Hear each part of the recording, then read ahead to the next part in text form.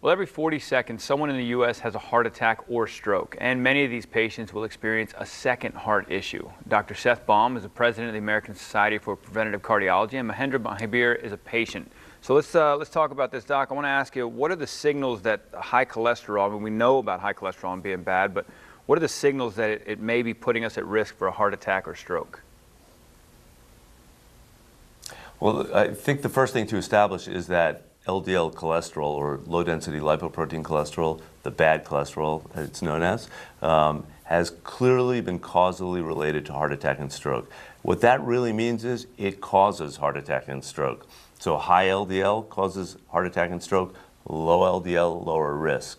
If we have somebody with a high LDL cholesterol and lower it, we lower that individual's risk. What we do is, if we find somebody who's got risk for heart disease and has a high LDL cholesterol, we start statins. Statins are the mainstay of therapy.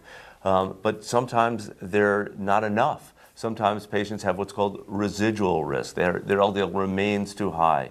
And since the summer of 2015, we've had drugs available called the PCSK9 inhibitors that are truly revolutionary and, in my view, the greatest advance in lipid-lowering management in 30 years.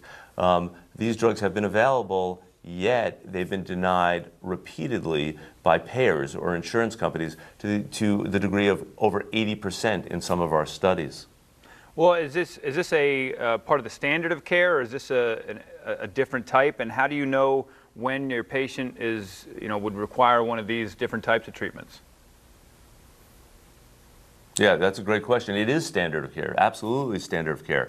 In fact, the FDA clearly stipulated in 2015 when we should use these drugs, and other societies and organizations have weighed in. In December of 2017, Repatha had a change in its indications, saying that for Repatha the medication could be used. This is again FDA stipulated to reduce the risk of heart attack, stroke, and revascularization, which means stents or bypass, in patients with established cardiovascular disease or in patients in whom you just want to lower LDL cholesterol. So yes, definitely standard of care. We try very hard to reserve these agents, though, for the patients who are at highest risk. And we know that they're at highest risk because they've either had a heart attack or a stroke or a stent or a bypass, or their LDL is particularly high. They have FH, familial hypercholesterolemia. So there are a number of ways that we risk stratify our patients to determine whether or not they would benefit from a PCSK9 inhibitor. And Mahendra, let me ask you, what has been your experience as a cardiovascular patient, and when did you find out you were at risk? Well, I am a young 43-year-old man who's had 4 heart attacks, 7 stents placed, ballooned 4 times, 5 arteries bypassed, and been denied PCSK9s over and over when it first came out in 2015. So I was dumbfounded that I didn't have access to it. So that had to be extremely frustrating. It was a struggle.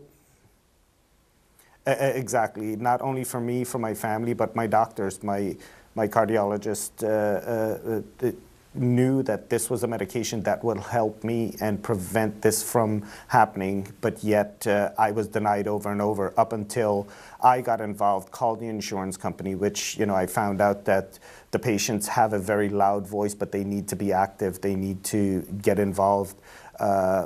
The FH Foundation helped me out when the New York Times article came out on my story. That's when I finally got approved, which shouldn't have taken that long. Well, Doc, let's as we wrap up here, so nobody else has to go through what Mahendra has gone through. How can patients out there and people out there find out more about this and find out how to get access and get approved? Okay, well, remember the patient has the loudest voice, so get involved, call your insurance company, that's number 1. Number 2, you can call the insurance commissioner, but there are also other organizations that can help. The ASPC, the American Society for Preventive Cardiology, is releasing an app, a mobile app, on Sunday at the American College of Cardiology meeting. Use that. Go on the FH Foundation website. They have great tools to help you. Use an organization like Patch, PACH, online to be able to get access. There are many ways to do it, just never give up.